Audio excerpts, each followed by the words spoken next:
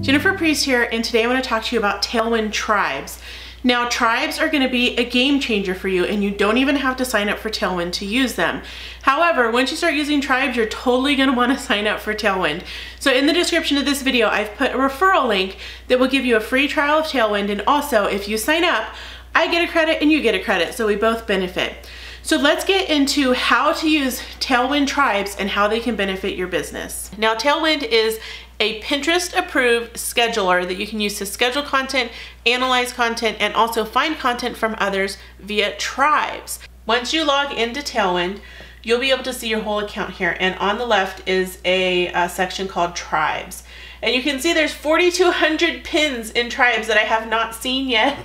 So a tribe is basically a group that you can form or that has formed around a common theme. So it can be a tribe of your blogging friends, it can be a tribe based on food, on scrapbooking, whatever you're into.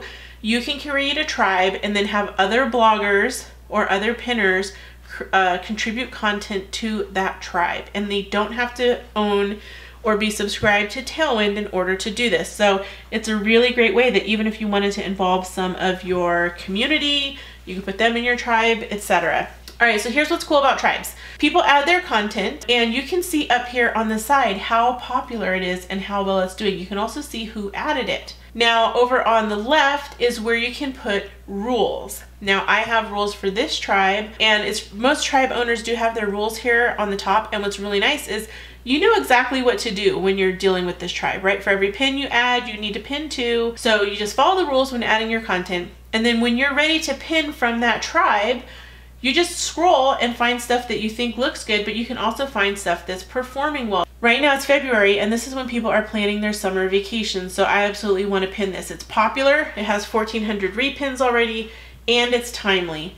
So I'm going to pin this to a couple different boards. Summer, kids crafts, travel. Once I have all my boards chosen, I can just add them to my queue, and this is going to dump that pin into all those boards. You can go through and just look at one person's pin. So I just want to see what Abby has on here because I like her stuff, and so I can just go through and pin only her things. I can uncheck that, and then I'll see everybody's stuff again. I can see how well the tribe is performing overall. There's lots of great ways to use Tailwind Tribes to find new content.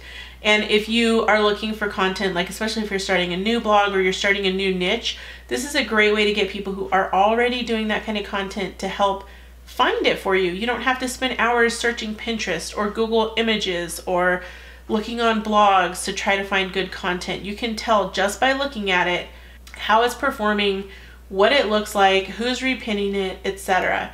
And again, if you're in a bunch of tribes, like I'm in a ton of tribes, you can just click on any of the tribes, load those up, and start looking and finding content right away. Thank you guys so much for watching. I hope this gave you some insight as to how Tailwind Tribes can help you with finding really great content in your niche and identifying high performers so that you're only repinning the high performing content to your Pinterest account. Be sure to check out Tailwind, click the link in the description so you can snag your free trial and get started using Tailwind today.